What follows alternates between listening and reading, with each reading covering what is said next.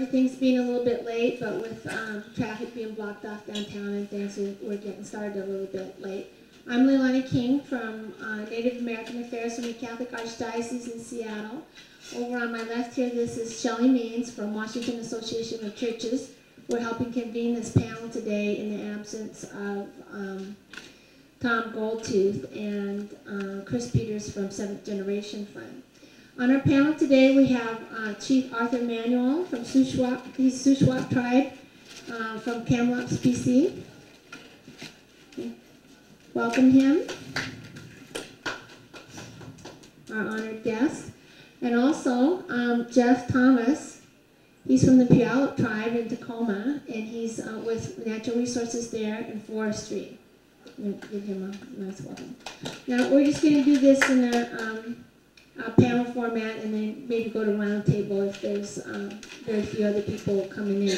So now just turn it over to Shelley Means to describe to you about Seventh Generation Fund and the IEN, and the Indigenous Environmental Network. Thanks.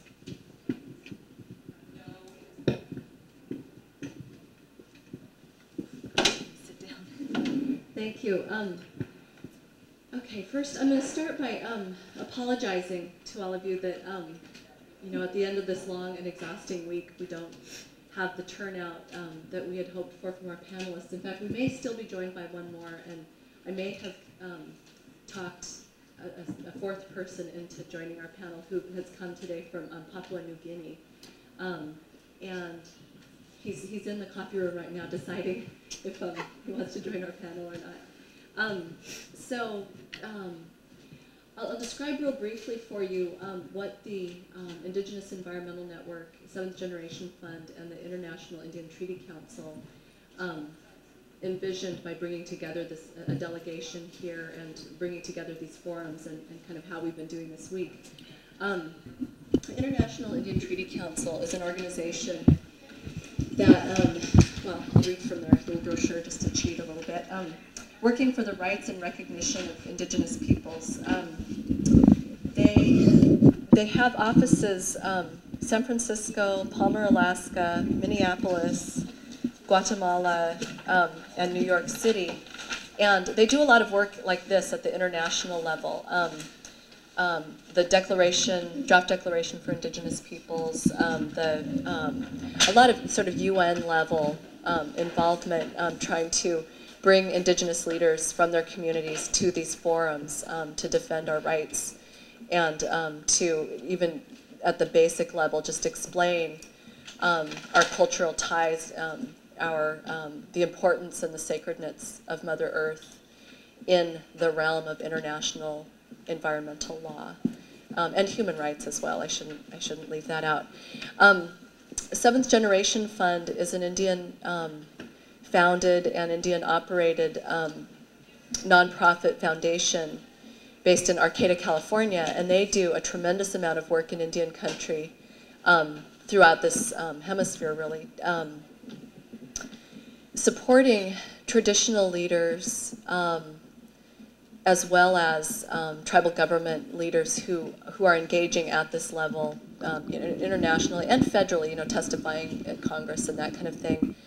They raise money from other foundations to put into grassroots Native environmental work, and have done some very, very important projects in our world. The Indigenous Environmental Network is a broad network of leaders in around it's North and Central and South America, and some Hawaiian, I know there's some Hawaiian involvement as well. And they do, again, important work in the environmental community. And they do things in a very traditional way. And one example that I like to share with people is that the annual conference for the Indigenous Environmental Network every year, we bring people back to the earth. We don't go to the Sheraton Hotel. We don't go to retreat centers. We go, for example, this year in June, we were down at Laguna Pueblo, and the topic was uranium mining because the people at Laguna Pueblo in New Mexico once had to live with the largest uranium open pit mine. Is it on? Yeah. In the world. And I think there are mines now that are bigger than that, and this mine is now closed. But we had to drive past this mine, so it's like the environmental issue that we were there to talk about was very much present in the place that we were meeting. And those kinds of connections, I think, are vital to all of our efforts to preserving the earth and preserving our human communities, as well as the four-legged and swimming creatures as well. Earlier this week, we had we've been participating in the marches and the rallies that have been going on, and we've kind of been holding down a command station here, and bringing in people from communities locally, and connecting with other Indigenous folks who maybe didn't come as part of the delegation and didn't know that we were trying to make a concerted effort to get the Indigenous voice out there. If you don't have a copy of it, there is a statement, a final statement that this delegation put together. It's out on the table out in the front here, and it states, it declares it and includes some recommendations for the WTO of things that need to be considered in this whole meeting and process of the World Trade Organization. We've had a forum on Wednesday night of Indigenous leaders from around the world, and for those of you who were there, I hope you'll share some stories and some reflections on the value of that evening. We had probably 200 people at that gathering, and I want to share with you a really important perspective that came out of that particular forum, which was that we sort of naturally evolved towards appreciating the role of our young people in all of the things that are going on here relative to the World Trade Organization. You can bet that there are no young people inside as official delegates to the World Trade Organization. And the people that are there on the streets in the peaceful protests, I think our delegation and our elders specifically really expressed some deep and profound appreciation for their role. And that kind of leadership and that kind of support, I think, is something that I personally am very proud of, and I think that that's our future. That's our future. And so that forum, we talked a lot about the issues of biopiracy, of how the trade-related impacts of intellectual property rights relate to real communities in South and Central America, and how this constant struggle to keep corporations from digging huge pits through our communities and from taking huge, all of our forests away, our ancient forests, and then just the knowledge of our medicines and traditional plant knowledge and earth knowledge.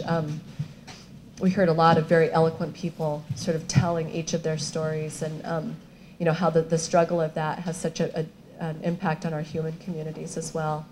On yesterday, was that Thursday? We had a forum of elders who spoke to us, kind of reflected back to all of us, again, that basic knowledge brought down through the generations from our ancestors about the earth and why it's important to be doing the work that we're doing, and why it's important to be here standing up in a huge melee like this to try to make our voices be heard.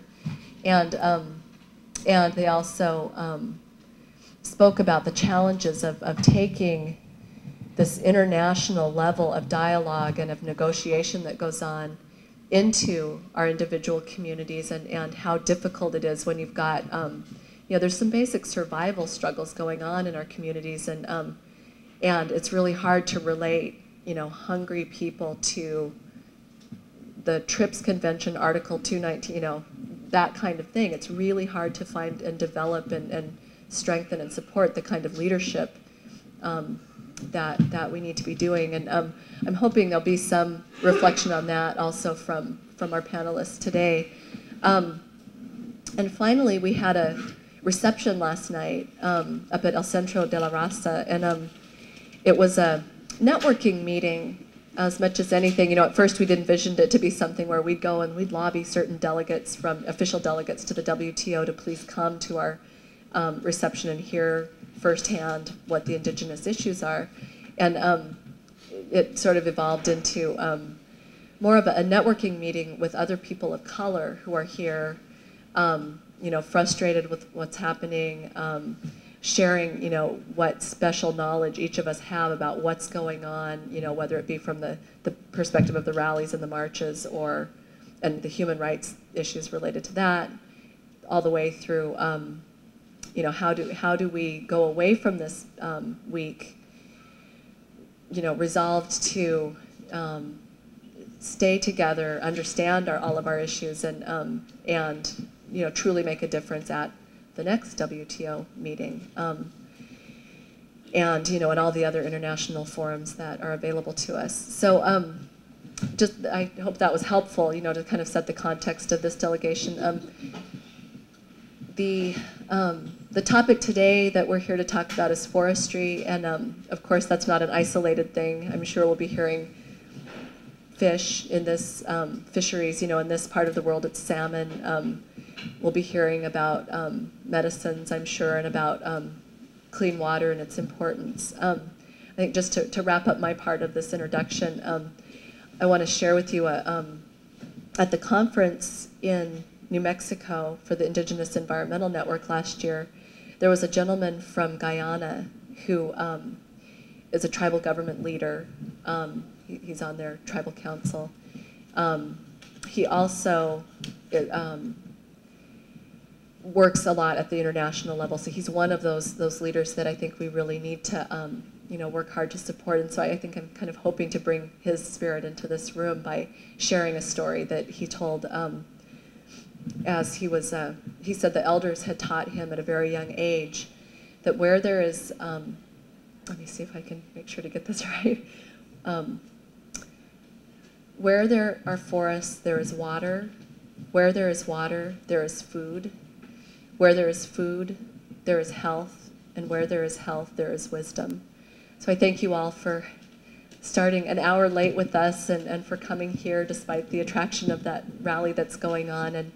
And I want to also thank our speakers for being here and turn it over to them. Thank you.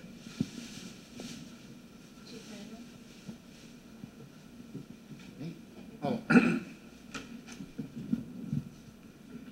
First of all, I'd like to thank the organizers of the, I guess, the Indigenous Peoples Forum for inviting me here today to speak. I'm the chief of a community in South Central Interior called Nisconnet, and it's one of the Shuswap, one of the 17 Shuswap communities in the South Central Interior. I'm also the chairman of the Shuswap Nation Tribal Council.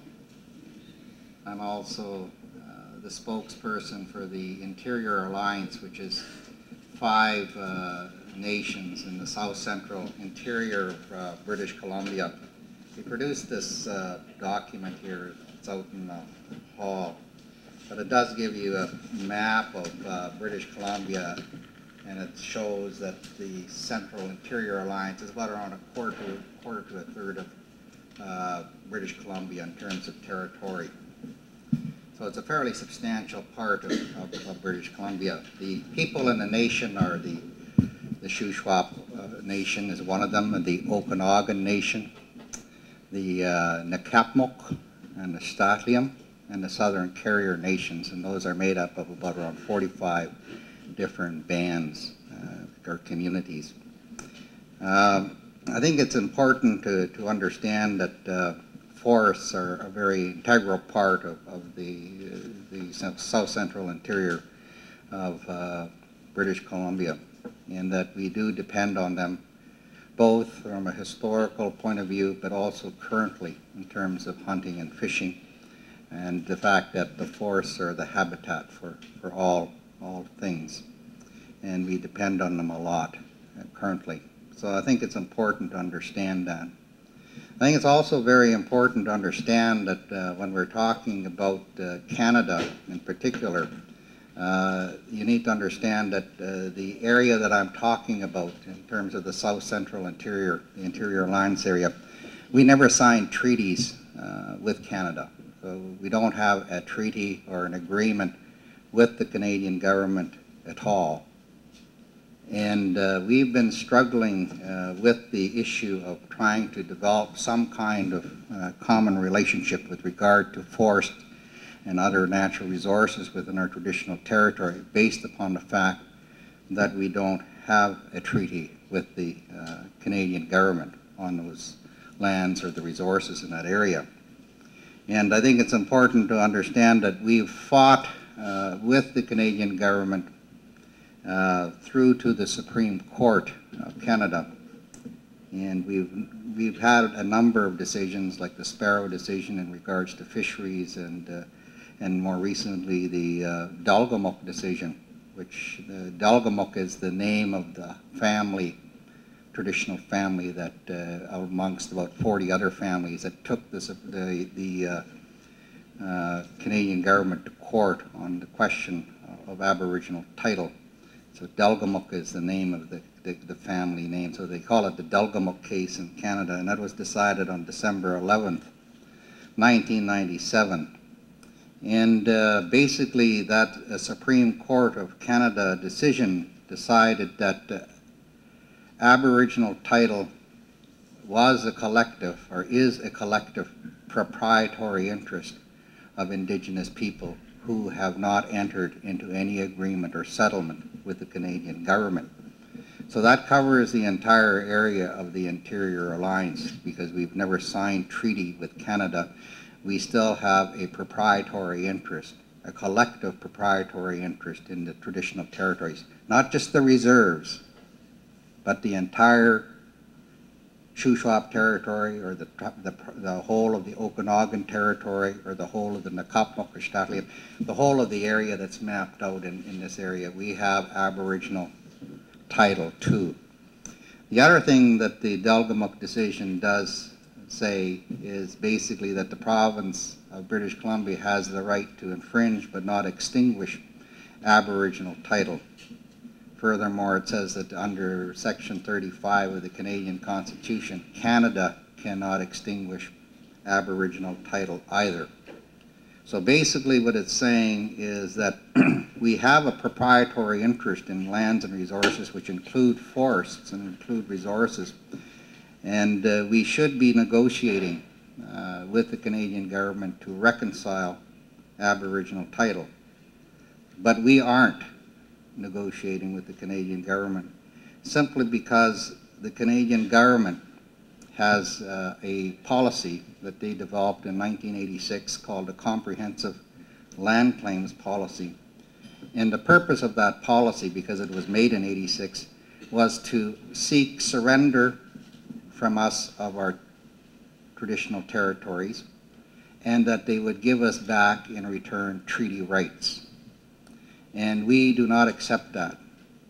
And we never did in '86, and so we've never participated in any negotiations with the Canadian government, because we believe that Aboriginal title under our territory, like the Supreme Court of Canada says, but we believe that before that existed before the white people came over and settled in the area. And then the Supreme Court of Canada agrees with that. They said that Aboriginal title comes from the prior property right of Indigenous people, and that when Canada was formed in 1846, when the British government asserted sovereignty over that area, Aboriginal title crystallized as a proprietary interest, and it has been there since 1846. It's there today, and it can be there 10,000 years from now. And it's a property interest that's there. So we look at Aboriginal title as an interest like in an onion is the bottom and the most base interest. And if there is white interest there, it's crown interest, but it is on a burden on top of the Aboriginal title interest, which means that every tree that grows, we have a property interest. Every blade of grass that grows, we have a property interest. Every ounce of water, we have a proprietary interest. And the whole purpose of negotiation is to settle that relationship and reconcile that relationship between Indigenous people and the white settlers. And so that's what Aboriginal title basically means to us. And one of the purposes that we feel is essential in dealing with the implementation of Aboriginal title is to come up with agreements with the provincial and federal crown that would enhance sustainable development of our traditional territories. Because those territories were given to us from our ancestors and from the Creator, and we feel that it is an appalling type of shame on people when they rape and pillage the land like they've been doing in the interior of British Columbia. And that we feel that we can use and marry Aboriginal title with sustainable development so that we can develop a strong alliance in using Aboriginal title as a strong foundation, or legal foundation, to push for sustainable development. In terms of the World Trade Organization and the initiatives here on behalf of Canada, we feel that Canada is misrepresenting their ownership of the forest and other economic resources, especially from our traditional territory.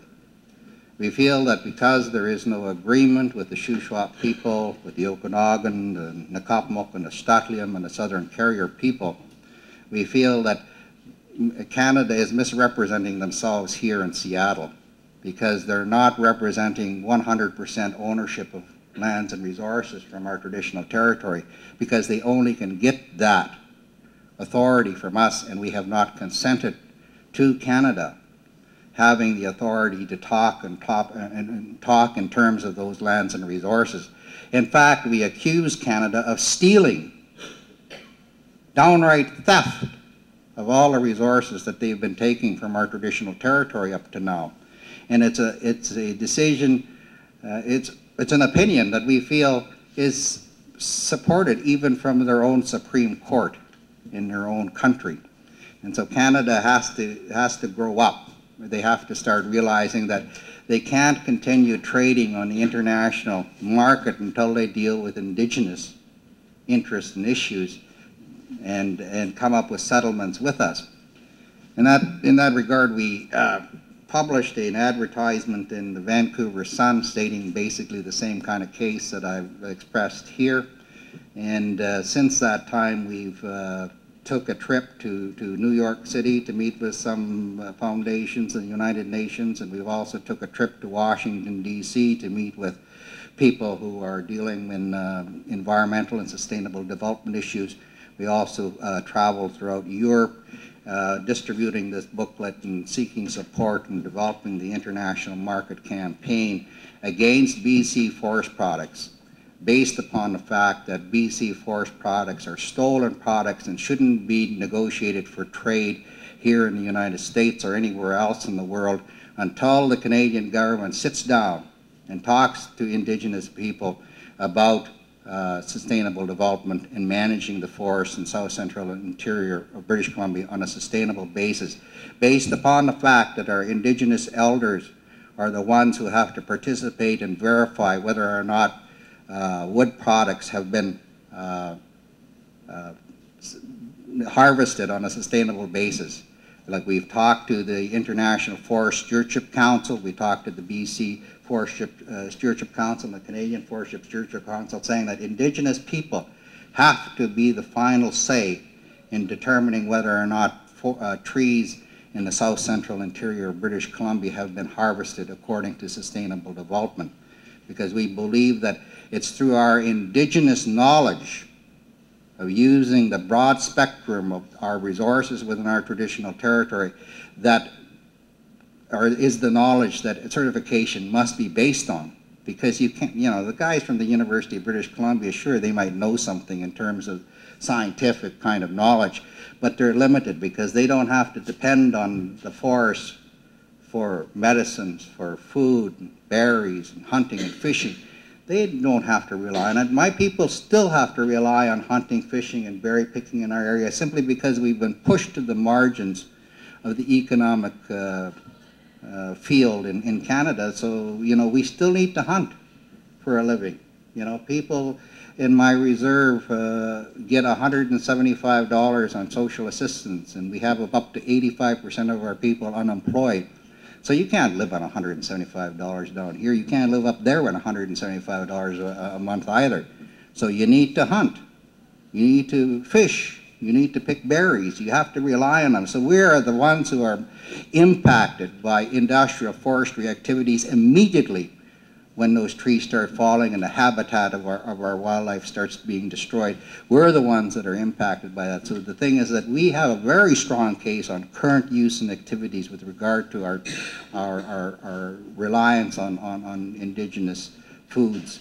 And we also have that in terms of, you know, the traditional knowledge of our elders in terms of the medicines and that. And so the thing is that we have to realize that traditional knowledge and sustainable development are very key elements that have to work together. And I think the marketplace within Canada, whether it be Home Depot, whether it be with other hardware store or paper companies, all have to start being pressured by consumers to take into consideration that wood products coming from the South Central Interior or coming from Canada have to meet standards. I know, for instance, like in the International Forest Stewardship Council, I think there's only 10%, and I think of North America, that are under certification, and in Europe it's about 65%.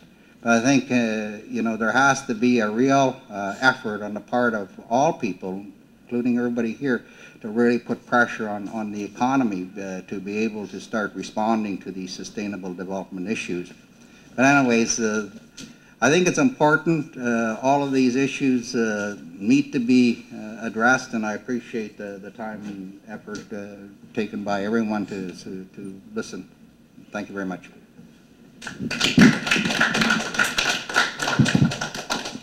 Okay, our next panelist is Jeff Thomas from the Puyallup Tribe, Natural Resources. Jeff.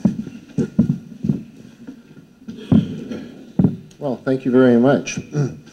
Appreciate Lonnie and others in the Indigenous Environmental Network for inviting me to participate on today's panel. In my work on behalf of the Puyallup Tribe, I certainly deal with forestry issues, maybe more as they relate to the local situation than the national or the global, but I do have some views that I'd like to share with you, and really do want to inspire others to ensure that what is taking place here today does culminate in some type of call for action.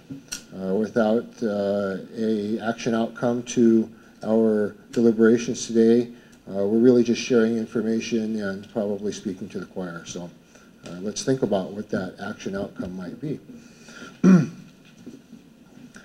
I'd like to commend the previous speaker for his insightful viewpoints on the significance of the forest ecosystems to the interior peoples of British Columbia. The Shuswap Nation is a group who does have influence here in the lower Puget Sound area. My family itself did have members of our dance group that were from Shuswap back in the 1960s. And who knows, maybe my new friend to the right here may be familiar with them. But we are all one big nation, and that international boundary certainly wasn't put there by the native people of this area, and in that it continues or serves to be an obstacle to interaction between those groups, it may be a general detriment as a whole. I would like to, on that note, maybe make mention of the Pacific Northwest Treaty, which is a recent effort of the later 1990s in which tribal or indigenous peoples of first the Canadian and Pacific Northwest United States area started to try to work together on common issues and approaches for furthering their common agenda needs. And I guess that forum has evolved considerably over the last 3 or 4 years to pretty much include Indigenous peoples from across the Pacific Rim, including Australia, as I understand it. That's a forum of which I've not had much involvement myself. To maybe clarify what I do and why I'm here, again, my name is Jeffrey Thomas, and although I am an employee of the Puyallup Tribe of Indians hailing from Pierce County, Washington State, I am actually a member of the Muckleshoot tribe, the neighboring tribe, who shares many of the waterways and ecological systems with the Puyallup, as well as others further to the north, more affiliated with the immediate proximities here in the King County area. So I have a predilection for fisheries and natural resource and forest ecosystem management issues as they do relate to the greater Seattle-Tacoma area, and maybe more pointedly upon the Mount Rainier forest ecosystem, including its long-term significance for the tribal community. With that being said, maybe I could just say a little bit more about my work and how I believe that it does have bearing and the connections that may be significant between what it is that I'm doing and the issues being considered here in the Indigenous Peoples Forests and the World Trade Organization Forum. All in all, I guess I noted maybe half dozen or so topics that I would like to touch upon, and I'll just list them off for you here. I believe that there's issues that are a matter of scale to sort through here, that the purpose of tribal government certainly has to be contemplated, and that as well as that government's responsibility to advocate on behalf of their community for various needs when it comes to various needs, issues, or solutions. I also believe that tribal cultural perspectives are key to this type of discussion, and maybe emphasizing the imperatives relating to the management of forest ecosystems, as well as specific approaches for addressing tribal cultural resource management needs. Then I believe that it would be relevant to talk about deforestation and how that has impacted the Mount Rainier Indians over the period of Euro-American contact. Then I also feel strongly about our responsibility and capability of speaking out on behalf of those who cannot speak for themselves. Finally, maybe some last thoughts might have to do with challenges and opportunities related to networking amongst ourselves, and then as well as the needs and opportunities for networking in the Forum of Indigenous Forest Resource Management. I really did appreciate my colleagues' emphasis upon traditional ecological knowledge and sustainable development. I believe that those are two pillars of a tribal natural resource management strategy and agenda, of which very insufficient use has been made, very little sufficient use has been made in the past. So yeah, let's do more TEK, yeah, let's do more sustainable development, let's figure out how they fit into the things that we're all doing on a day-to-day level. Well, it could be I've already exceeded my time period. In that case, I'm not quite sure where I'd like to go. But in the event that there's a few more minutes. We're going till 4 o'clock. Okay, well, at 2:30 they start towing my car, so I'll have to keep that in mind. We'll let you go park your car. But personally, it is nice to be back here on the Seattle University campus, where I've not had a chance to have a presence for at least the last 17 years. When over in that library room, I was at that time studying bacteriology and hematology in my endeavors as a pre-med student. That's maybe another time in another world ago. For the 1990s, I've pretty much been a Forest Ecosystem Protection Program officer on behalf of the Puyallup tribe, who tribal history incontestably relates to the watersheds and forest ecosystems associated with Mount Rainier and its greater environs. The Puyallup tribe and its neighboring tribal communities are the Mount Rainier Indgns, and I would imagine that even in spite of the rather overcast weather we've had recently, that at some point in your day you've made notice of Mount Rainier and the beautiful forested ecosystem that lies between that body and the saltwater shorelines just down the hill. I'll also point out that we are in an area where it's quite likely that almost 144 years ago, the native peoples were conspiring on one side of the ancient forest ecosystem, located probably right where we're at, to cross over the hill and make war with the Euro-Americans who had been establishing themselves in the Elliott Bay area, later to become world-renowned as the community of Seattle. There was quite a few Indians, I guess, that went down there and raised some real heck with those guys that day. It lasted all day long and all night long.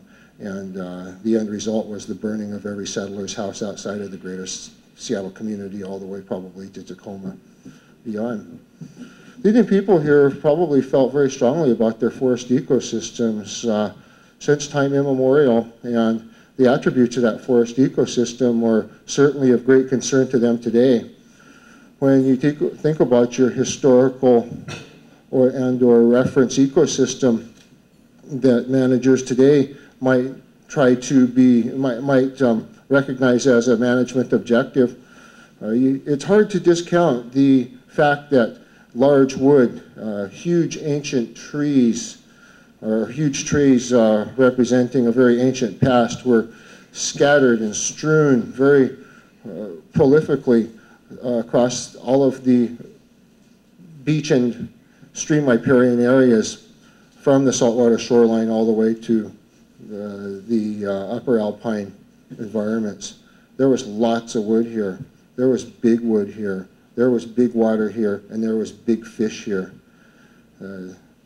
With the ongoing impacts of the deforestation process, and I'll make note that although you may believe that you're seeing a forest when you walk outside this building today, somewhere within your field of vision, it's most likely that that is not officially a forest, because it is situated within the local government's urban growth boundary areas.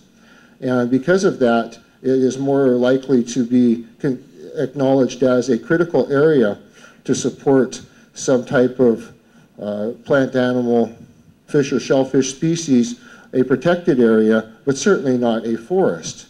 The commercial forest land of Washington State sits outside of the urban growth boundaries, and in most part is on the opposite side of a acknowledged mixed-use zone within any particular watershed. So the way a watershed's looked at when it comes to the Washington State area is, it's very, especially in lower Puget Sound, is you're probably looking at an urban growth area, a mixed-use area, and then a commercial forest land area. Today you hear talk about recovering the salmon within the Tri-County region of this lower Puget Sound, the Snohomish, King, and Pierce County areas and the watersheds situated thereof. The salmon, which in a former time, in fact, up until maybe even the ending, the termination of the last century, were associated with a very hydrologically complex riverine system. In fact, the bay down here in front of Tacoma is one at which salmon could enter the river and then work its way through the river system all the way down to the bay at Tacoma and then come back out in the saltwater. So they could basically circle this whole area. And there's lots of rivers coming off of the mountains that those fish stocks evolved within and thereof. And so there's some pretty complex ecology that characterizes the historical setting of this area.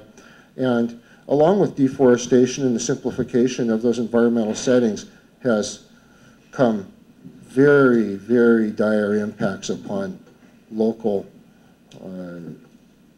plant, animal, fish, and shellfish representatives. In many places, you do not find the representatives of the forest ecosystem that certainly prevailed here for eons of time in the past. We are quite concerned about extirpation of especially aquatic fur-bearing animals. Where are the river otters, the muskrats, the minks, the weasels, let alone the beavers that we know are supposed to be a part of our ecological systems in every freshwater stream? What about all of those forested wetland plants that just simply are no longer available for tribal community use or appreciation? Are we supposed to foster a hope here within the homelands of the Puyallup tribe and the beautiful Mount Rainier ecosystem that at some point we will once again see the restoration of the lowland old growth cedar forests, let alone the spruce? Right now we're battling for restoration opportunity within the lower watershed of the Puyallup River because of its extensive diking and channelization.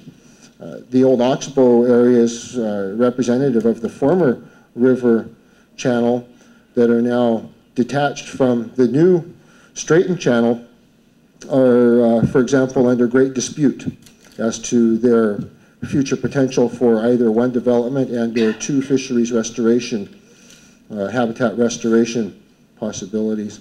So there's a lot going on with the forest ecosystem from a tribal perspective in the lower Puget Sound area. I've only talked about the lower watershed. I certainly haven't said anything about the upper watershed yet, and the efforts or aspirations of the local tribal governments to link the rules dictating, guiding, directing activity within the upper watershed with those found for the lower watershed areas, especially maybe under a common banner of recovering the local endangered salmon species. I would contend that when it comes to northern spotted owl, where people are focusing management attention today and the association of northern spotted owl or marbled murrelets with relatively ancient forest ecosystem areas, that ancient forest ecosystem area, in fact, existed all the way down to the saltwater shorelines in the historical setting. So when we're talking about recovery of northern spotted owl or marbled murrelet, why are we not talking about restoring the attributes of the lower watershed that fostered and supported those species as well? Probably that has a lot to do with political will. And then why are we studying the canopy arthropods of the ancient forest ecosystems on the Olympic Peninsula if we're not in fact entertaining some use of that information here within the ecological areas of the other side of the Puget Sound? I don't hear anybody saying let's restore those ancient forest ecosystems and get those former and relatively extirpated forest canopy arthropods back into place for their ecological benefits. So there's just a lot of things that do go along with management of the forest ecosystem, identification of the issues. And I tried to lay a template for some of these thoughts, I guess to just kind of say issues of scale. Certainly, you all, many of you may have recognized, well, let's think about scale. What is global? Right now, today, in fact, a global messenger from Earth is expected to land upon the Martian soil and send information back. That's global. Versus local. A project comes in that is going to be evaluated for site-specific impacts. But then again, maybe that the impacts need to be considered at their larger sub-watershed or watershed scale. And that watershed scale may be in a basin or provincial scale, which then ties into a regional scale, which ties into a national scale, which ties into an international, and I hope maybe global scale. So in that, you can connect or link those different scales of consideration in some way that's useful and constructive, then let's do it, because it's the reality that we face. In that the world, or that the global free logging agreement could impact the environmental provisions that I make use of within my local sub-watershed setting, then I need to take interest in them. But in that, they're not providing guidance or taking into consideration how things come together at those local, relatively more local settings and situations, then maybe they need to take more interest and find out what are the tools that our people are making use of in lieu of these larger, more global opportunities. So I had not heard of this agreement.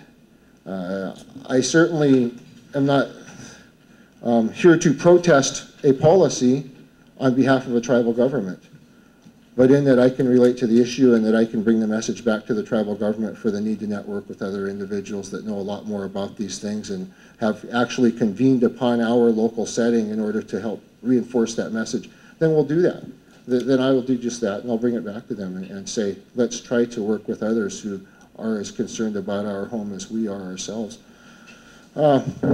So I guess let me just emphasize a couple things. Traditional ecological knowledge, you betcha. And if you have a system for assessing your sub-watershed area, maybe one that emphasizes its physical features or its biological features or maybe even its social cultural features, make sure you've got traditional ecological knowledge and tribal perspectives and maybe even more specifically participation and concurrence built into that assessment effort.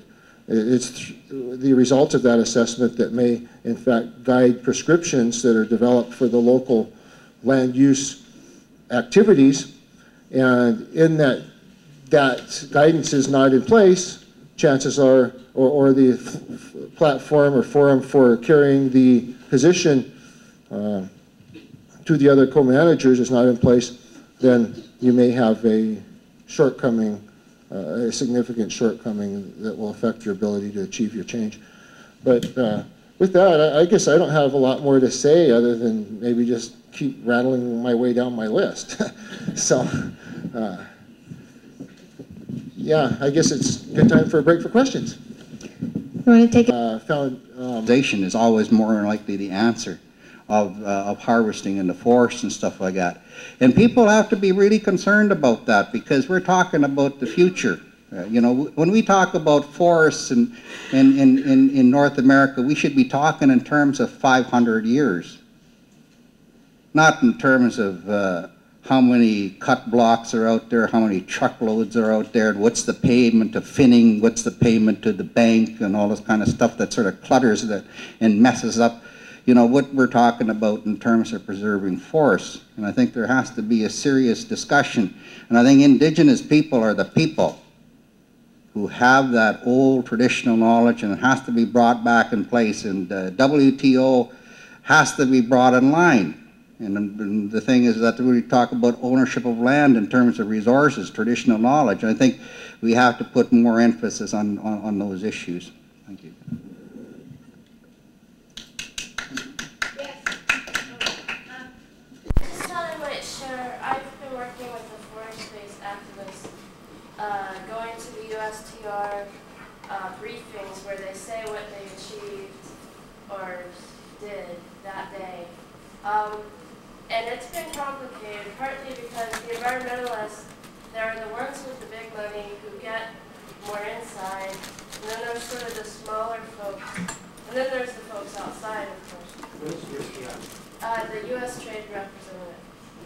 So I work with a group that links environmentalists and indigenous peoples around the northern forests, and we started out in Europe, and Chief Manuel was just actually with some of our partner groups in Europe, though we didn't know it But I guess one of the problems with the U.S.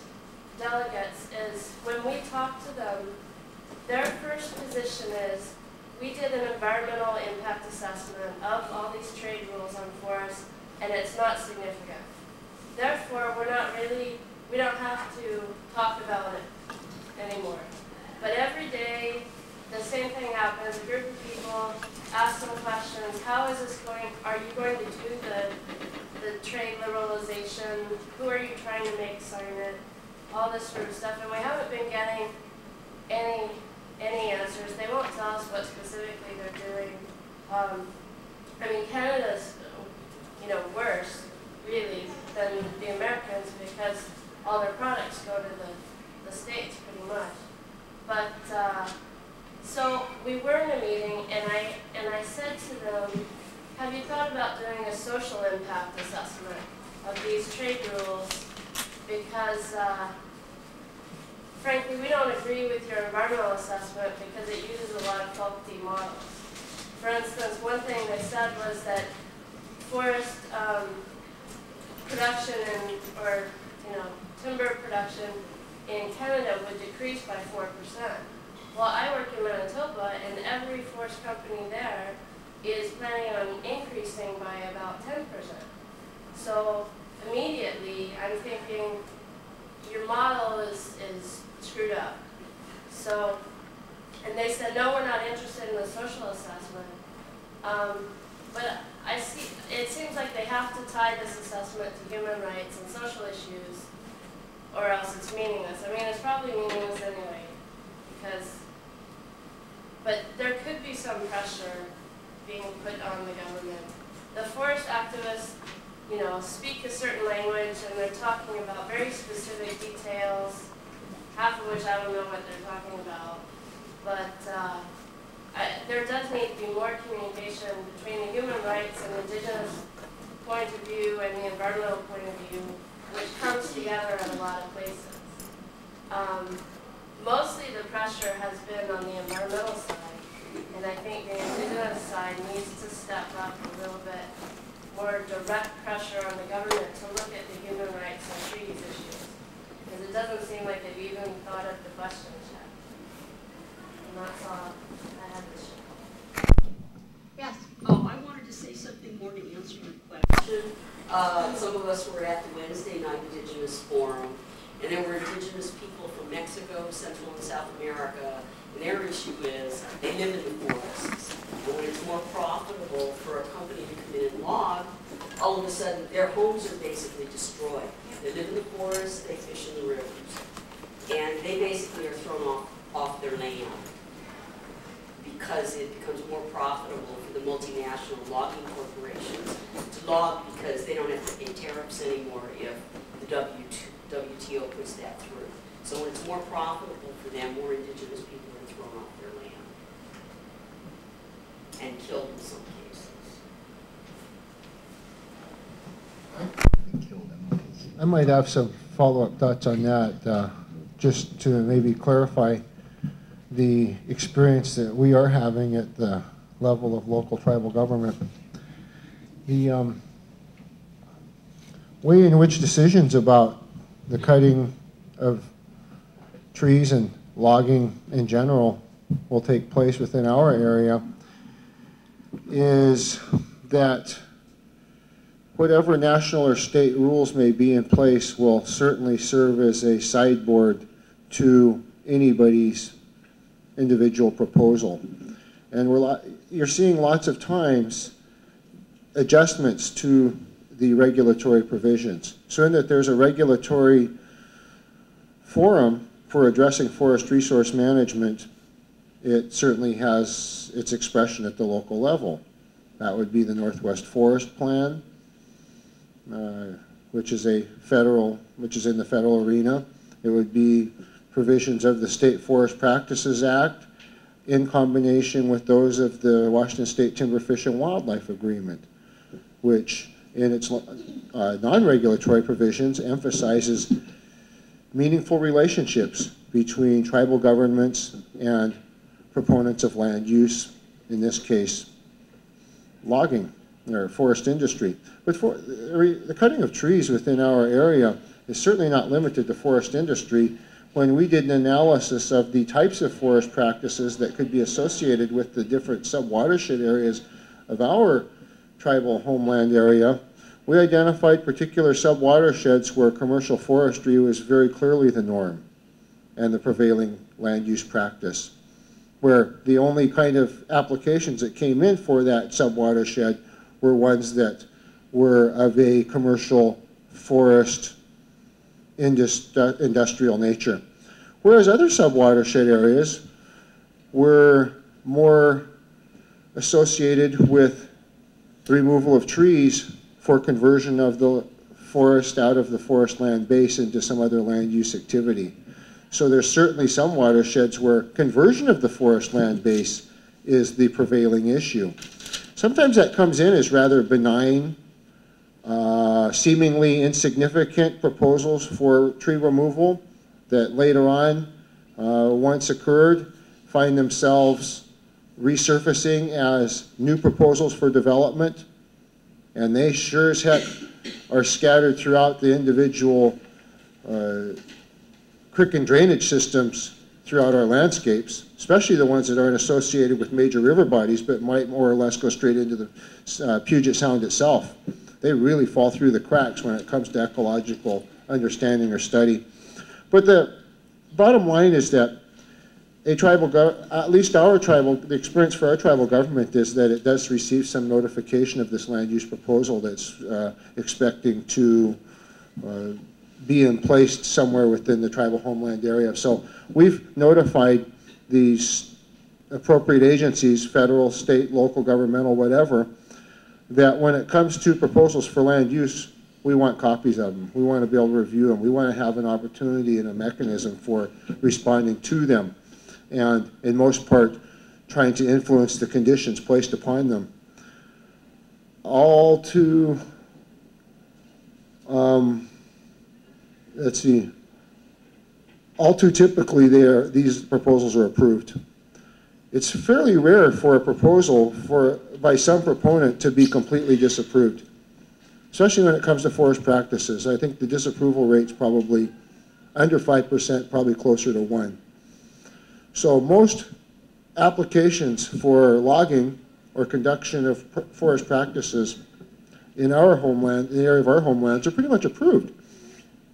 So given that you know that state forester or the forester serving that regional office of the State Department of Natural Resource System is going to approve most of the applications, because the proponents are familiar with the sideboards of the regulatory system and the things that they can or cannot propose, and will in most part try to stay within the sideboards, although clinging to the minimums, and certainly drawing upon the shortcomings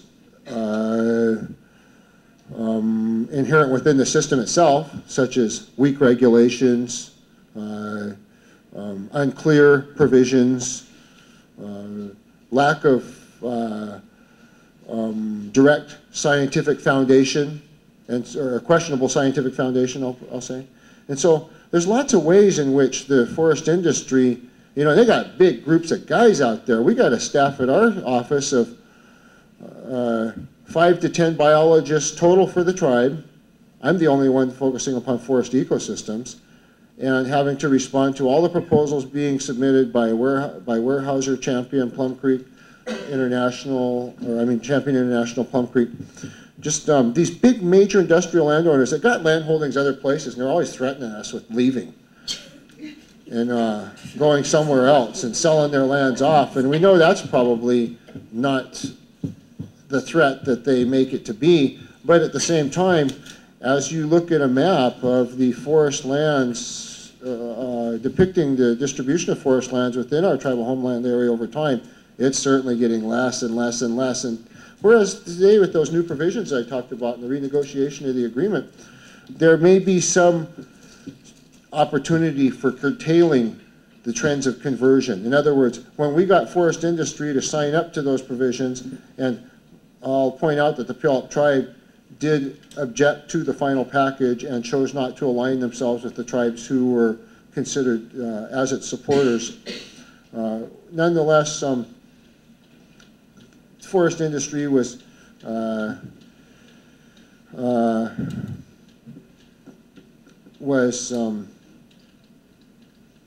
asked to make this a very long committing agreement, and so they can't necessarily jump their way out of it just because they decide to convert those lands. And so whether or not you were tied to the agreement or not was certainly, and how long a tribe could expect a group to consider itself tied to the agreement was really important. But the reason that they renegotiated those rules was in order to respond to the recent listings of Northwest salmon as endangered by either the National Marine Fisheries Service or Fish and Wildlife Service in the case of bull trout. So they had very specific, very strong incentives to work with tribes on trying to improve the regulatory package, but we didn't feel that it was improved to its best possible degree. There was lots of outstanding issues. They're still fighting big time, disputing dang near over riparian areas and what will happen within the riparian buffers and how wide they'll be. And that's the upper watershed fight that I talked about, and we're doing the same darn thing in the lower watershed in the Tri-County Salmon Recovery discussions I talked about, and I also talked about trying to bring the two together, maybe under waters and maybe through comprehensive land basin planning. But again, the main point here is that somebody's proposing land use, somebody else is conditioning it, and in that it's not on tribal lands and the tribe does not have direct jurisdictional control over the conditions, then it's going to be making every possible use of the regulatory, non-regulatory provisions, including those of voluntary and cooperative approaches. And so in that we can somehow shape their land use proposal based upon the considerations, the direct considerations of protecting water, fish, wildlife, or cultural resource quality, then that's our avenue for that's our avenue for lessening the impact of the proposal. In that they are not strong enough to completely to lead to a complete disapproval of a proposal, then we can't. Then we may simply not be able to go there, and that may be the case, and that may be our optimal or our optimally desirable objective is to just eliminate land use, or at least irresponsible land use, as it relates to forest ecosystems within our tribal homeland area. Then we want to do that. But in that the regulatory system and jurisdictional framework doesn't allow us to be in the lead of that and to completely dictate its nature, then we have to do everything we can to try to respond constructively to these proposals for land use and see that they're conditioned in a way that at least does not foster, facilitate, or otherwise lead to further environmental degradation, and if at all possible, has a restoration component very clearly attached to it. But that's kind of how land use plays out. So if this global, if the implication, the repercussions of a new policy, international policy, saying that either those things no longer have merit within our local area, then we're going to be real concerned. And in that they seem to absolve themselves of associations with reserved treaty rights, long held near and dear by at least the Puyallup tribal government. You can bet that they'll be they'll want to step forward as well. But I'm not going to try to make, other than that, that's probably about the only governmental statement I would make, is that I can't see Puyallup as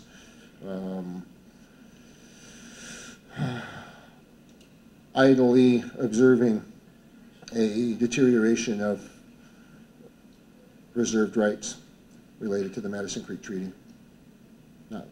That's not where they're going to go. I guess we have a question over here. Yes. Are you concerned that these treaties and provisions can be challenged as unfair trade practices under the WTO? Well, it seems like, with the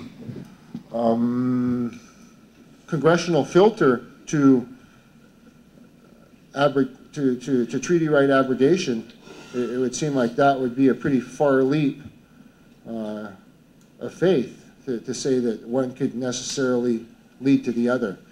But in that somehow there's some influencing national policy now that really could alter the fundamental views arising from within the congressional body, then yeah, it would certainly seem to need further deliberation and follow-up. Are you trying to address no ban on bans, or? I'm just saying that, you know, the WTO has provisions, you know, where other nations, corporations can use other nations to challenge, you know, all our environmental regulations, you know, and that includes treaty provisions and also agreements, you know, that we've worked out, you know, to protect our forests. Right. It was good to hear that my friend from Shuswap, who does come from Canada, which is an entirely different circumstantial and governmental setting. I can't ask for him to speak to the things that go on here in the United States itself. I would have hoped that Tom Goldtooth or Chaz or maybe Chris would have been here so that I could find out from them how their efforts are somehow aligning with things that are of a more tribal governmental orientation, for example, maybe with the National Congress of American Indians or the affiliated tribes of Northwest Indians, not to mention a variety of other national organizations. I always liked IEN because of its grassroots underpinnings, but there's also Keepers of the Treasures, the National Tribal Cultural Preservation Council. There's Society for Ecological Restoration with its Indigenous Peoples Restoration Network, most often spearheaded by Dennis Martinez. There's certainly Society for Ecosystem Health or International Society for Ecological Economics, and as I say, there's a Pacific Northwest Treaty. All those things you would hope had some position on something of this nature, this scope and magnitude.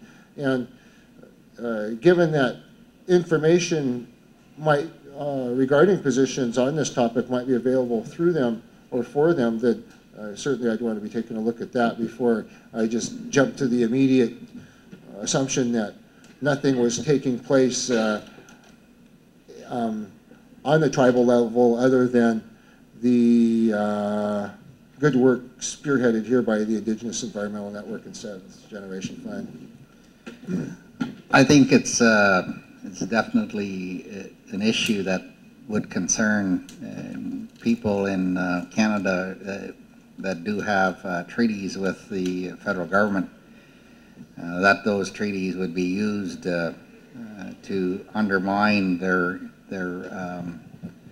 I guess their legal interests created by those treaties, because they do involve the proprietary interests of Indigenous people, as it was before Europeans came over. So the thing is that there is proprietary interest. With regard to those of us who don't have treaties with the settlers in Canada, we believe we have a property interest in the land itself and in the resources, and their court actually agrees that we have a property interest in the resources.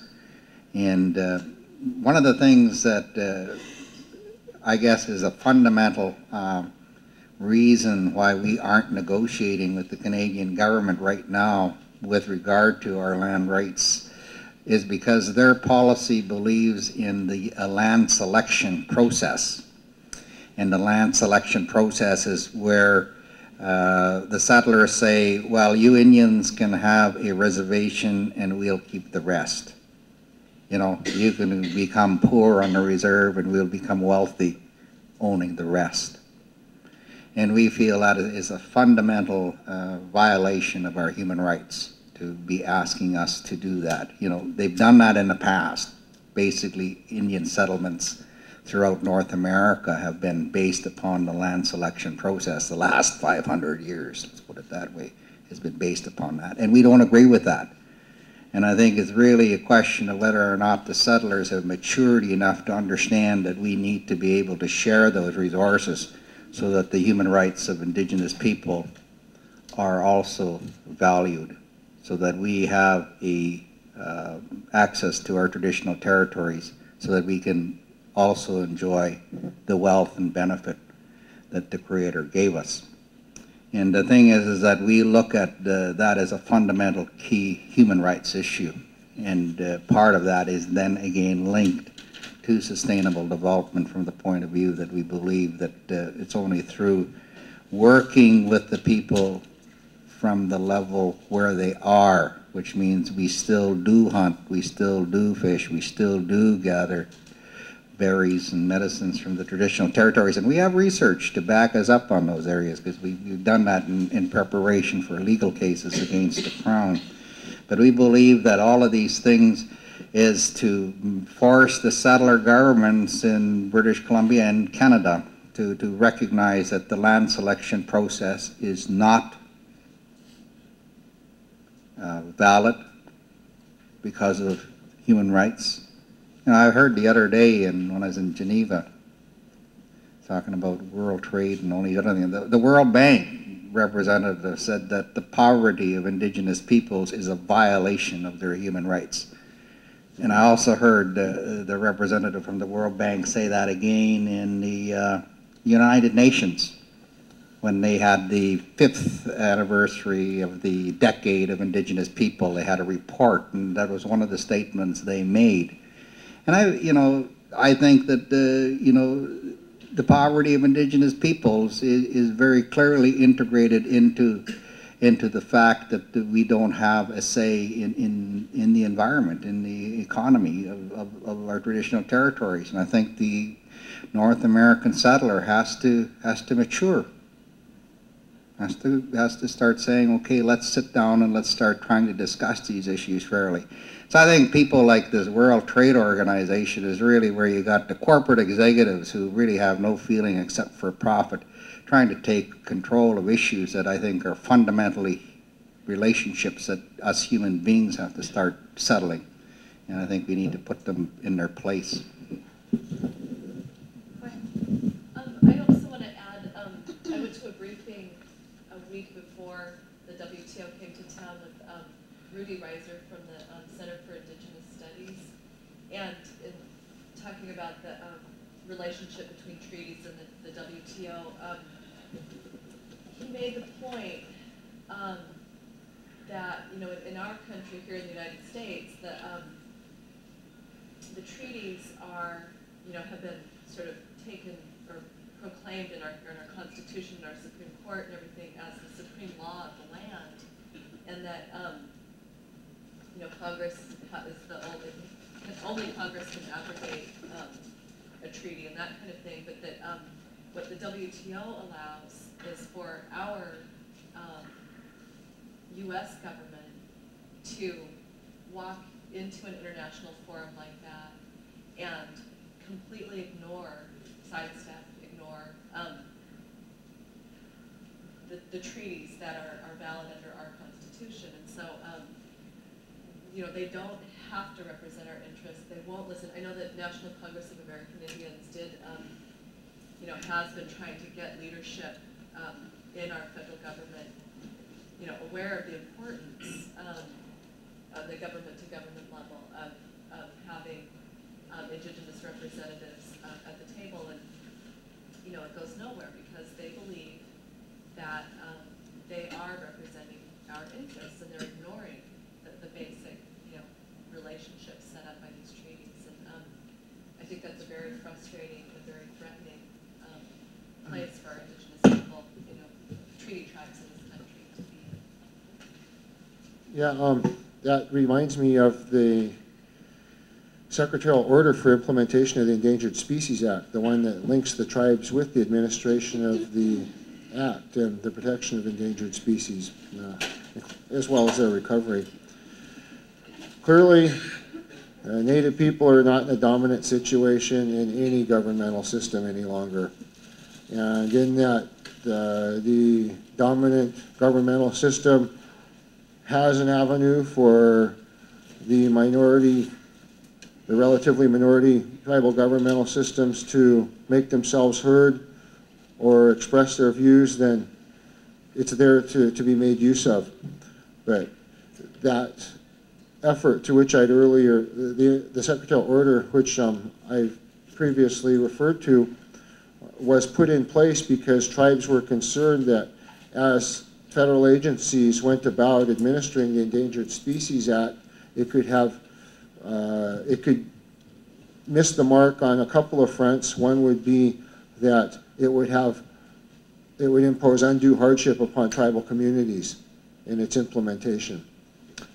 Maybe conservation, putting fishermen on the banks as they went about conserving a fish stock when it wasn't that tribal community that had depleted the stock itself. Or there may be relative shortcomings or insufficiencies in the objectives that the federal managers were attempting to meet, especially as it related to a local tribal, the agenda of a local tribal government.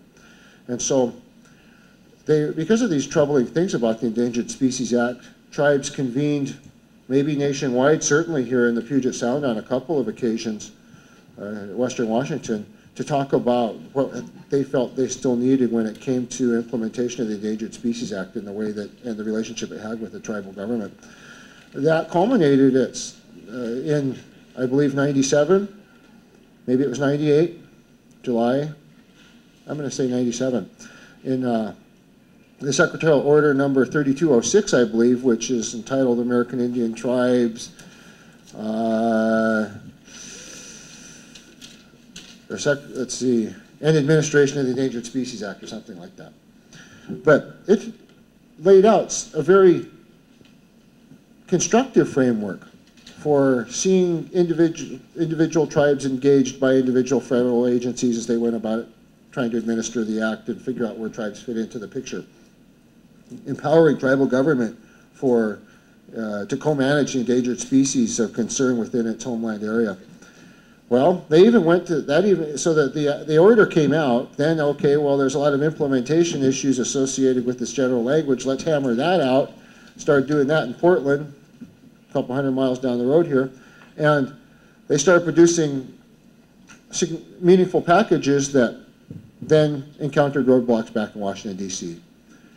Funding for tribes and other efforts here in Washington State came under threat should they move ahead that implementation package. So tribes are now lingering in our area with the need for this specific implementation language upon which they can act as tribal government and maybe even pursue positive change as tribal government in lieu of the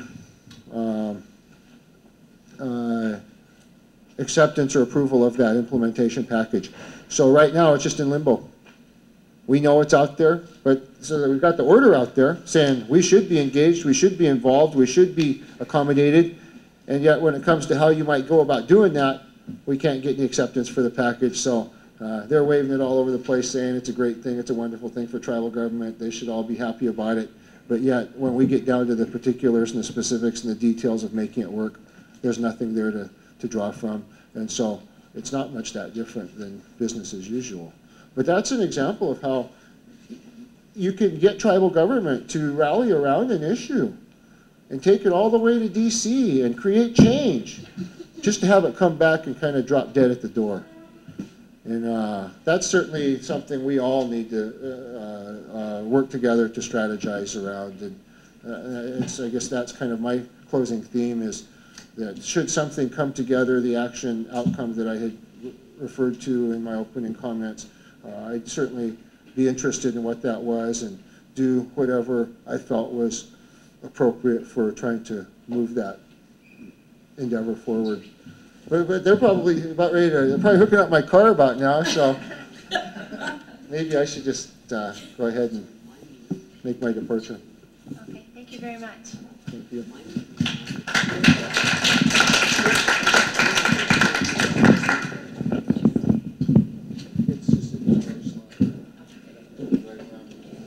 We do have a call into Chaz Wheelock to come back up from the rally. Oh.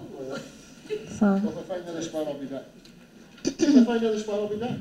Are okay. you parked at a meter? No, I parked on the street in a 2-hour spot and just got to drive. Oh, around. because there's meters up on Broadway. I'm at a meter right up the block here. And there were lots of meters up here. So. I want to read from the Indigenous Environmental Network's statement. Here's the orange one that's out. I'm going to read from that last because it's kind of a summary. And here's a white paper one that's a little bit longer. Indigenous Peoples Seattle Declaration recommendations. And they have some direct statements about the WTO and what they're currently planning. The WTO this year is setting their agenda for the next 10 years. And that's why this one is more important than any other. You didn't exactly hear about last year's in a big way. In some cases, they're setting an agenda for 20 years. So I'll just read directly from this.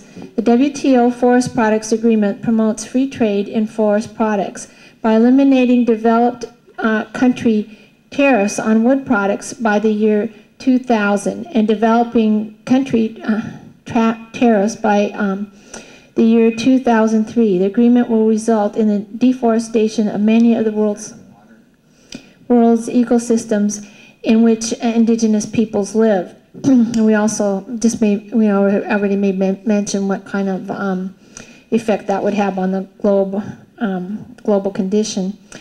Mining laws in many countries are being changed to allow free entry of foreign mining corporations to enable them to buy and own land minerals and to freely displace indigenous peoples from their industrial territories. An example of this is someone mentioned to me that the Asians are now negotiating to try to buy Lake Superior. Now, and this is not necessarily held by indigenous peoples anymore, but that was a little bit shocking to me. These large-scale commercial mining and oil extraction activities continue to degrade our lands and fragile ecosystem and pollute the soil, water, and oil of our communities. The appropriation of our lands and resources and the aggressive promotion of commercialist and individualistic Western culture continues to destroy traditional lifestyles and culture. The result is not only environmental degradation, but also ill health, alienation, and high levels of stress manifested in high rates of alcoholism and suicide. The theft and patenting of our biogenes resources is facilitated by the TRIPS, T-R-I-P-S, trade-related aspects of intellectual property rights of the TWO. Some plants which indigenous peoples have discovered, cultivated, and used for food, medicine, and for sacred ritual practice are already patented by the US, Japan, and Europe. Our access and control over our biological destiny and control over our traditional knowledge and intellectual heritage is also threatened by TRIPS. Now, this is a statement from Indigenous Environmental Networks. It isn't about trade and economic development. It goes beyond that, said Tom Goldtooth, coordinator of Minnesota-based Indigenous Environmental Network. We have grave concerns regarding the free trade and its impact on the environment, food safety, and our treaty rights. The rights of all people to have a say in their destiny must be respected. We're concerned over the domination provided to corporations by the WTO that commodifies our water, forest, our genes, and the theft of intellectual property.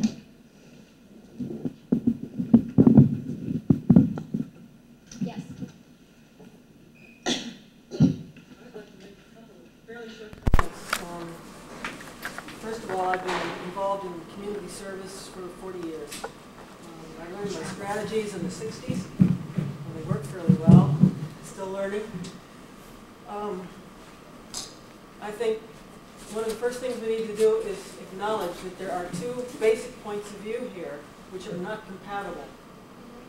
One is that human beings and other creatures and resources, what have you, the plants, animals, are economic resources, period. The other is that there is a life that we all share, which can be of great value. The first one that says all economics, you lose the ability to feel. Everything becomes expendable. It just goes down and down and down. On the other side is what brings the spirit up. It builds communities, it builds strength of people where you're glad to be in a place. Okay. There's a 4-step problem-solving strategy, which I learned many years ago, which works very well when you're dealing with community garbage collection, whether you're dealing with human rights, students' rights, whatever you're dealing with, whether it's medicine. The first thing you need to do is what exists now. And this is a step which is usually missed. Usually people start out with step 2 is what do we want to achieve? If you don't know what exists now in terms of all of the actors, their points of view, their strategies, their effects of the actions, their goals and what have you, you're flying blind. You're going to fail every time. You may fail 90% of the time anyway, but at least you have a fighting chance if you know what you're up against. Second thing is, what are your long-term and short-term goals? The long-term goal is to save the planet and the people on it and to bring things up instead of going down. Okay, but there are a lot of short-term goals. What do we have to do here and here and here in order to try and get this thing going? The third thing is, what are the strategies for getting there and the resources? What do we have in terms of money? What do we have in terms of people who know stuff, in geography, in contacts? And the fourth thing is we put it into practice and try it, and then we learn and review and try and figure out what has worked and what has not. One of the things that I find very, very important, and we have not done as much as we could have done, and this was pointed out to me some time ago, is to create a climate of opinion. The climate of opinion we basically have now is governed by the media, and it basically says, take more and more, and you have a right to have yours, and never mind anybody who gets in your way. We need to change the climate of opinion, because until we change the climate of opinion, we're not going to get very far. And Indian people have been losing these battles for the last 500 years.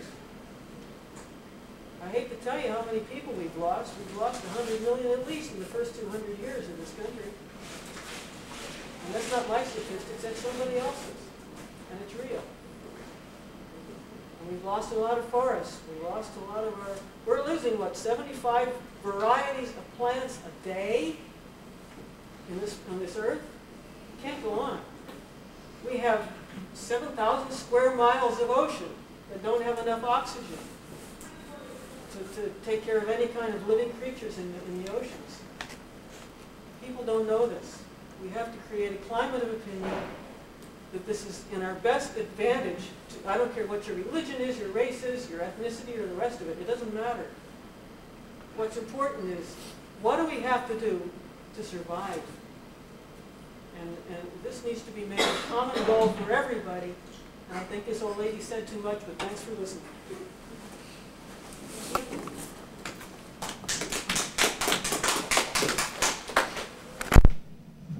We have an honored guest from the Chippewa Ojibwe Nation, and her, is it your nephew that was here earlier today?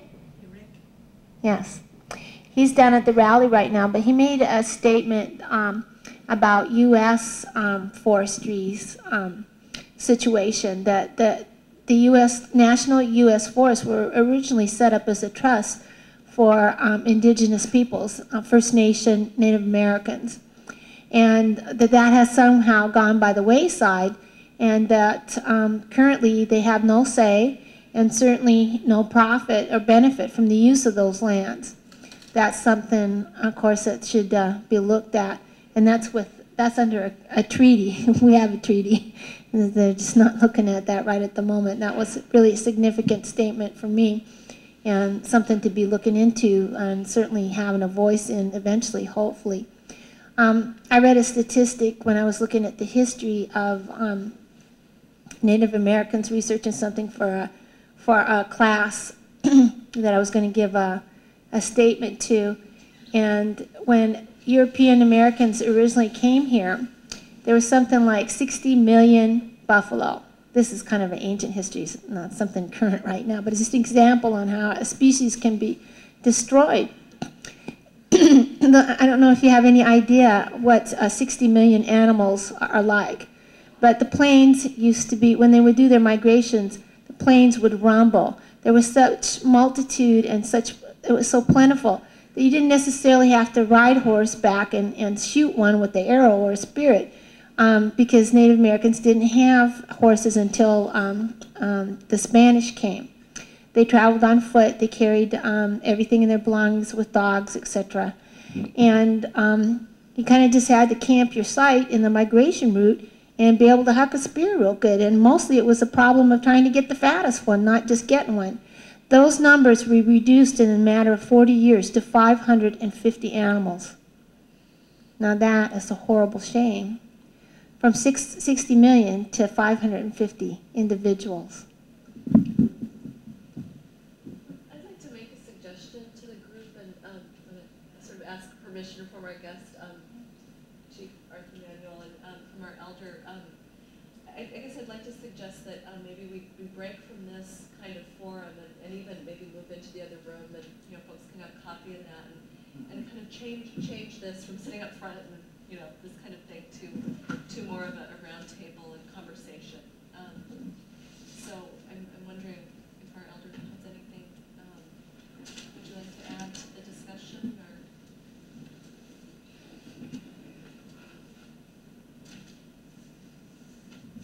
or? Okay, well, let's move on back to it. We have a little refreshments. I think if we hang out for a little while together, more of our delegation will come back from the rally. I'm assuming that there's no tear gas going on. Hope they come back soon. And like Leilani said, Chaz will be back also. Well, I left a message. I don't know, they may be in jail.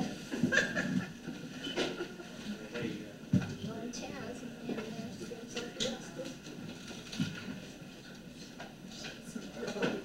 oh, look at the beautiful things he brought and everything. It's just, I really appreciate that. You came prepared, voted prepared. Sure.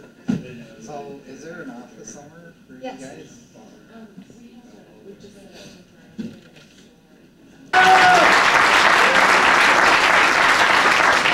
I want you to understand that I did not plan the WTO, nor am I affiliated with any group making plans for WTO.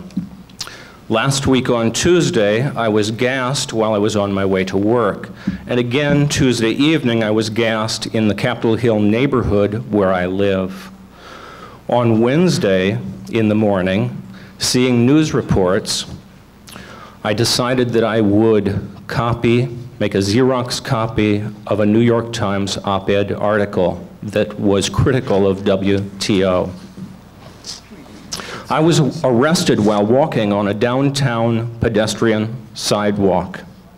The arrest took place immediately after I handed a Xerox copy of this New York Times op-ed article to another pedestrian. I asked the arresting officer whether I was being arrested because I had handed out the article, but I was told no. I was arrested because I was, quote, in possession of the article while inside the no protest zone. I asked the officer what I was being charged with, and I was told that the police would, quote, have to look it up. After 36 hours in jail, I was arraigned with the charge, failure to disperse. This law applies only to groups of 3 or more acting in concert. I was jailed and charged even though I had been walking peacefully, alone, and unaccompanied. In the arresting officer's opinion, I was committing a crime merely by holding a dissenting opinion within the no protest zone. Wow. It certainly is disturbing when an officer of the law expresses such blatant ignorance of the U.S. Constitution and the laws of our state. However, it is far more troubling to remember that the policy position taken by Mayor Schell and Attorney Mark Sidran motivated the outrageous actions so many of us personally experienced this past week. Mayor Schell offered leadership by slogan when he created the no protest zone. He curtailed our First Amendment liberties in response to the inconvenience suffered by WTO delegates, while the imposition of martial law as a means to ensure business as usual veneer for the benefit of the WTO conference attendees might be applauded by a totalitarian state, I believe we in Seattle deserve to have a mayor and city attorney who have a firmer grasp of the Bill of Rights and what it actually means to be an American citizen.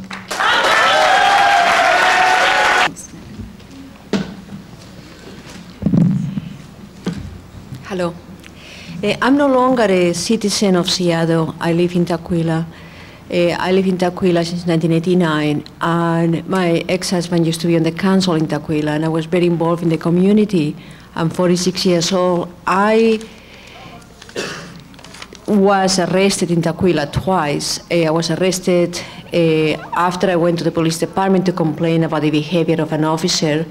And it took 15 months for me to go to trial and a lot of money, and I was found not guilty.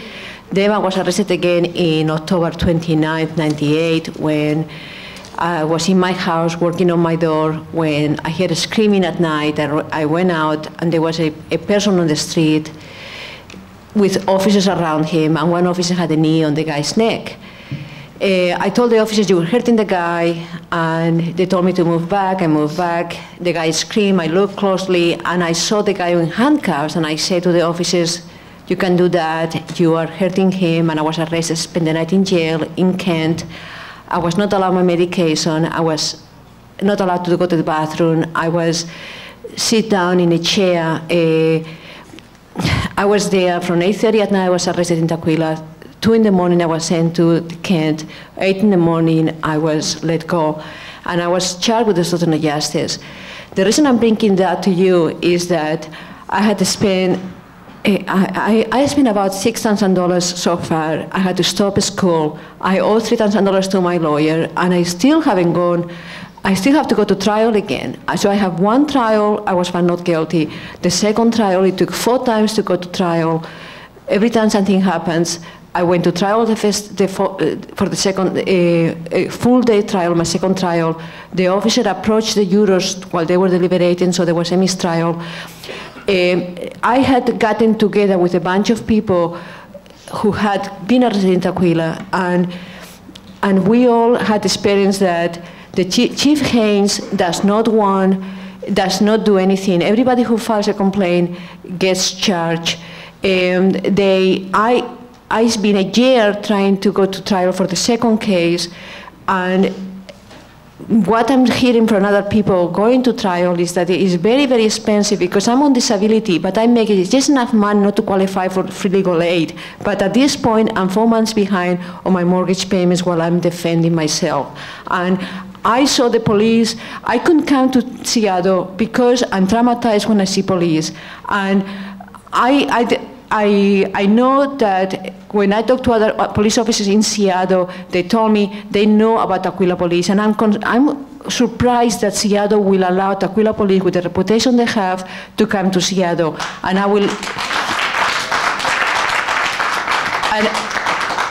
I'm very lonely in Tukwila. I would like to be part of Seattle because in Tukwila, we don't have these people. People are sleeping over there. They think the police are great.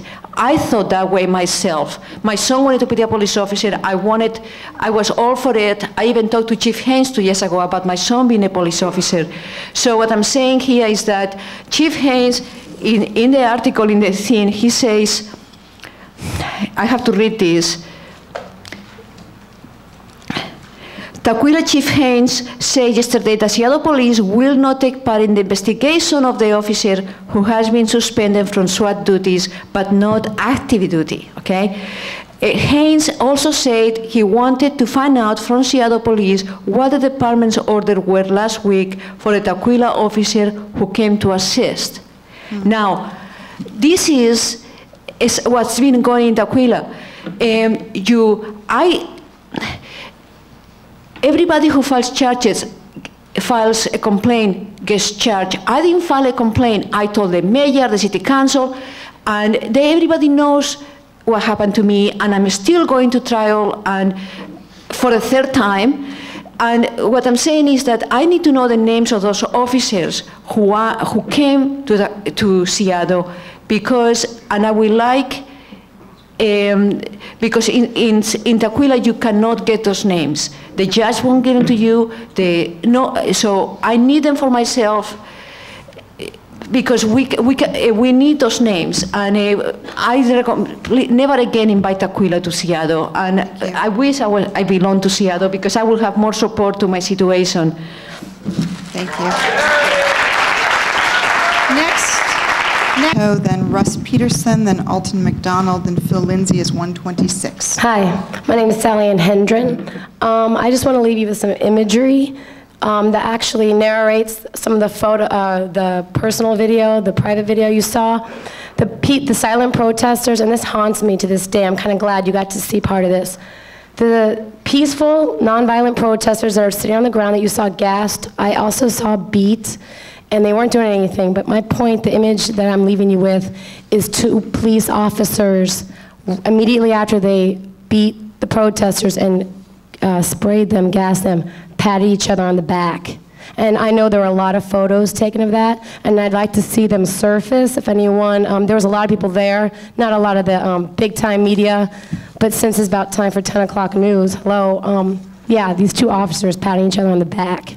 That's really disturbing. That's all I have to say. Thank you. Thank you. Hello, my name is Paul Leto. I'm an area attorney. I employ another attorney and a paralegal. I was concussion bombed and gassed on Tuesday. My history is that the only other time I've been in or near the streets of Seattle involved in a demonstration or near a demonstration was actually in support of the troops during the Gulf War. So I can't claim perfect pacifist credentials, and I've also had some experience in being around law enforcement people because I worked in Yellowstone very closely with law enforcement rangers there in Yellowstone. So I just want to say that I think I understand support the troops or support the police officer idea.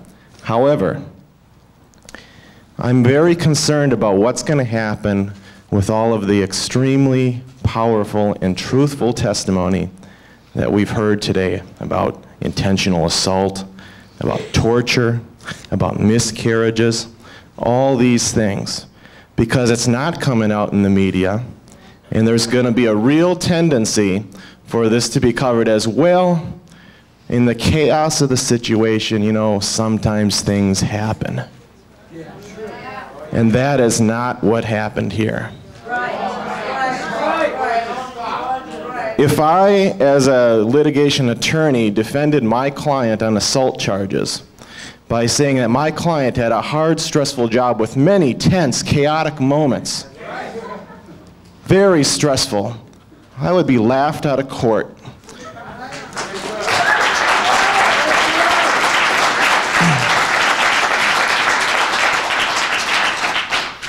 The prosecutor would probably savage me and call this the latest Twinkie defense. And yet, what are people saying to excuse the police brutality but these very same things? It was a tense, chaotic situation they had the immediacy to deal with. This is a Twinkie defense, and it should not stand.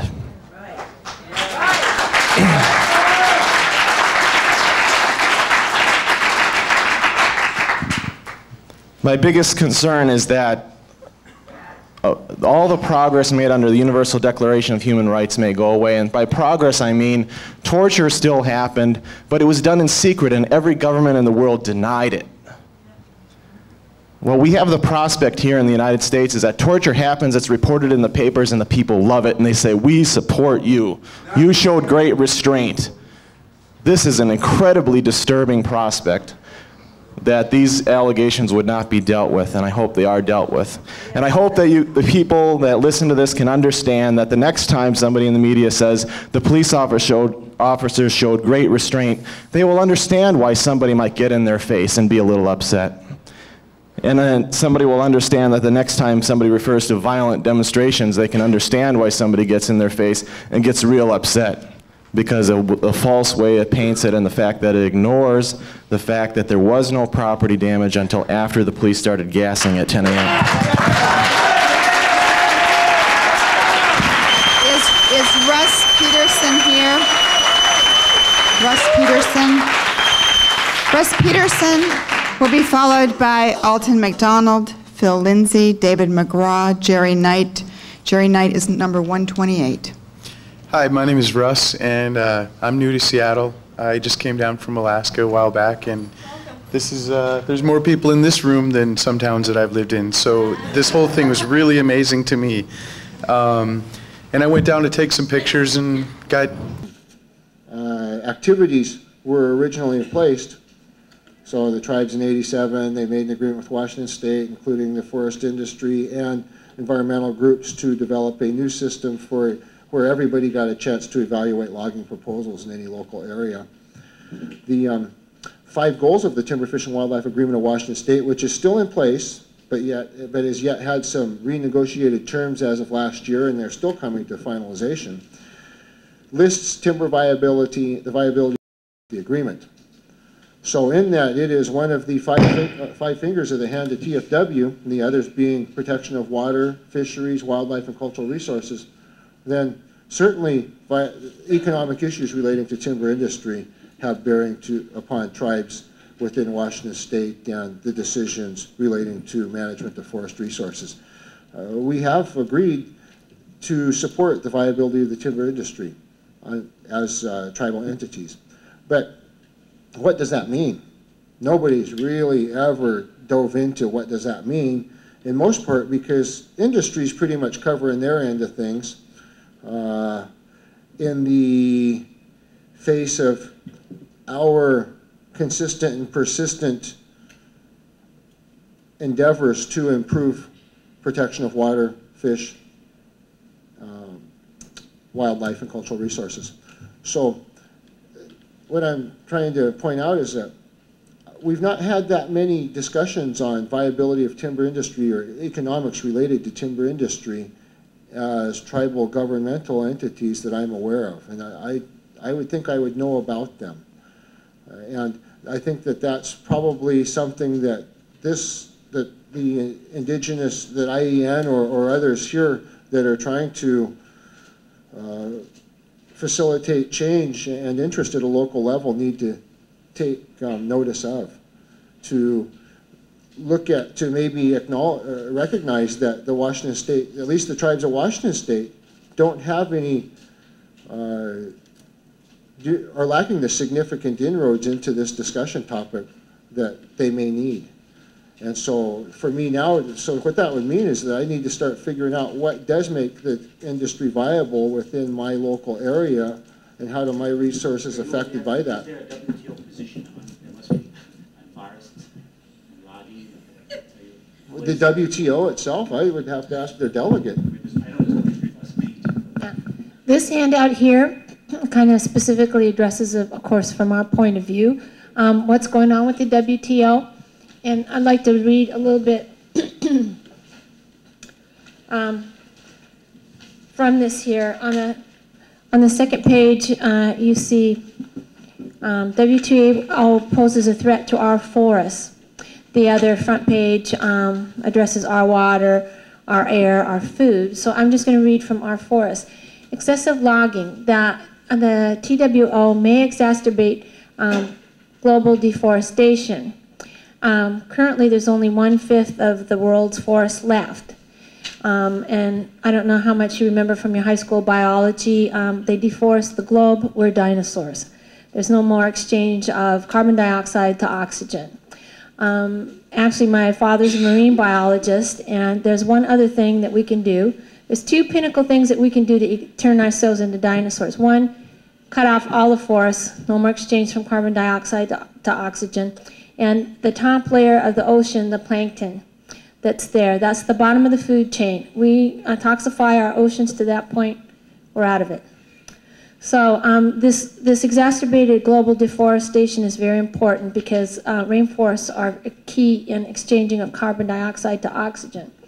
There are plans to negotiate free trade agreements in forest products. This is going to turn this into a global economy. It does it now, but it just means that the whole process is going to be accelerated. The exchange of money, you think global corporations are a problem now, is going to be extremely exacerbated. It talks about consumer choice, eco-labeling. That goes to Chief Arthur's manual statement about responsible, sustainable development of forests and the use of it. Protection of species, Jeff Thomas just mentioned that, in the canopy of the forests and the animals and other types of creatures that are supported by that. So if you want to pick that up at the front, you can read in a little more detail. Yeah, that's the main reason I'm down here is because the World Trade Organization is trying to, I guess, harness the environmental movement and harness any certification type of initiatives, and they're trying to do that under the auspices of the trade agreements are more important than the environment. I think it's very important to understand that in international relationships, the United Nations at one time was pretty significant from the point of view that it dealt with human rights. And the reason they dealt with human rights was basically because the United States wanted to destroy the USSR. They didn't like the fact that the USSR was united and that they had an alternate approach to economics, and so they wanted to destroy it. So they used the United Nations on human rights. That issue of human rights isn't as significant anymore simply because the USSR is no longer there. It's just Russia and the other states. And so now they're trying to reorganize the world according to the World Trade Organization. WTO is more important now than the United Nations. Human rights issues aren't as significant as they were 10 years ago. Now it's trade. What they want to do is develop monopolies around the world. And one of the biggest stumbling blocks of developing that, especially with regard to natural resources, is the environmental movement, is sustainable development issues that are out there. And the WTO what they're trying to do is stratify it in terms of creating a strong organization that can crush the other ones, and the economic and the sustainable development ones. And that's how come I raise here simply indigenous rights as a proprietary interest, because, you know, any capitalist is supposed to own what they sell. They're not supposed to be selling stolen goods, and that's how come I raise the fact that Canada is participating. It's one of the G8. It's out there selling stolen goods because it doesn't have any legitimate agreements with the interior nations of British Columbia, nor any nation in British Columbia. So a lot of the products, like the British Columbia, 70% of the forest products come to the United States for sale. That's how come I'm interested in talking about things like an international market campaign that would involve a boycott of BC forest products to be sold in the United States. Because if we can achieve that, then the government will sit down and start negotiating this whole question of sustainable development. Up to that point, they don't care, because we're in court. Like today, my lawyers are in Vernon, or in Kelowna in court, and my counsel are down there because we're talking about logging issues. And we've been in court for the last several months over issues regarding forest issues. And they'll ignore it. They'd like to get us into court because they know in court it takes it's a 2-year waiting list just to get on a Supreme Court list, and then it takes you 12 to 14 years to get through the Supreme Court itself. So they're looking at 12 to 16 years maybe in terms of time. that they can continue to exploit the natural resources, destroy the animals, destroy the livelihood of our people, and they like that, and it costs us money. But we're out there, we're taking political action. There's questions, we've had roadblocks in which we've stopped Ainsworth Logging Company. We wound up in court and that, we won an injunction. We went out and logged without a provincial permit, and we got hauled into court for that, and they put an injunction against us. We're in all kinds of legal scraps with the government in terms of jurisdiction over forest resources, and the purpose that we're looking at is to build indigenous authority and jurisdiction in forests, not on the reservations. This is all out in so-called, what you'd call here state or federal lands, you know, what we call crown lands out there. Like 85% of the province of British Columbia is crown land. You know, only about 15% are held under fee simple, or the highest sort of private individual proprietary interest that you can have. So the thing is that we're talking about a fairly big chunk of the forest resources in this whole west of North America. And we're talking about if we can establish sustainable development in that area that we're talking about, it will have a dramatic impact. But it's all hooked into the marketplace. It's all hooked into what's happening at WTO. And what Canada's doing there, because if they can get away with it, if they can monopolize the authority to crush the environmental movement, then you're going to see the kind of devastation that has taken place. Like when I was in Germany, I went up to Lübeck in northern Germany and met with a man who was managing the forest resources for this community. And he went through the history of European experience with regard to forests, you know, and he said at one time Germany was 90% forest way back in the 1500s or something, and he said it wound up going down to about 2%, and now they're back up to about 10%. And he's seen the trees there, and we're going through the forest and walking through the forest, and on one side they'd have Douglas fir and red oak, some of the plantation type forest that they developed in that particular little spot. And he was explaining the economics of overcutting.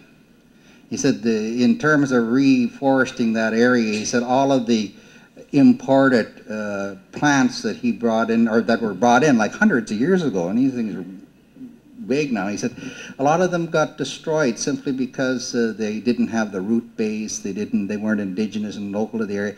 And he said we spend more money taking care of those plantation trees than the money that we're going to get when we actually log them. He said really the real trees that should be growing there, and they had areas like that, are the indigenous trees. He said because you don't need to spend any money taking care of them. When you sell them, they're actually they're more valuable than the plantation trees. And when I explained some of the kinds of things the Ministry of Forests of British Columbia were doing in the province, he would actually break out laughing because he found it so idiotic. And there seems to be some kind of breakdown in communication between white people in North America and white people in Europe. I think they better get together and start figuring out that you can't rape and pillage North America like you raped and pillaged Europe. And Europeans are saying that to us over here too, because there was a lot of support for what we were doing over there, saying that the white people over there have to listen to you indigenous people because they're going to destroy it. And in our area, we call the white people the small children of the land because they have no memory of the land, because they never came from here. They never used the medicines and they never took things from the land. So they have no memory, like children are running around destroying it. Sure, you can buy a nice truck and all these other nice things by destroying trees, but what is the price you really pay for that truck in the final analysis? You know, we need to really start thinking about that, because I think one of the things is that when you're looking at the ecology like that, you need to look at the traditional knowledge as really the old people, and that's what our story is. Like the white people are the young children of the land, and the elders have the old knowledge of the land. And somehow we need to marry modern knowledge with traditional knowledge so that you can develop a better Forest Act, and you can start talking about bringing back the wealth of the traditional areas You know, in one of the tribes in Canada, basically they have a feast once a year, and they set out all the foods in the area, and if there's something missing, they just don't put anything there, and then the elders get up and talk about why is that missing. What has been the industrial impact? What has been the impact, not the industrial, what has been the impact? Why is it not there? And as you start missing more and more things from your table, then you know what the impact of industrialization is always more than likely the answer of harvesting in the forest and stuff like that. And people have to be really concerned about that, because we're talking about the future.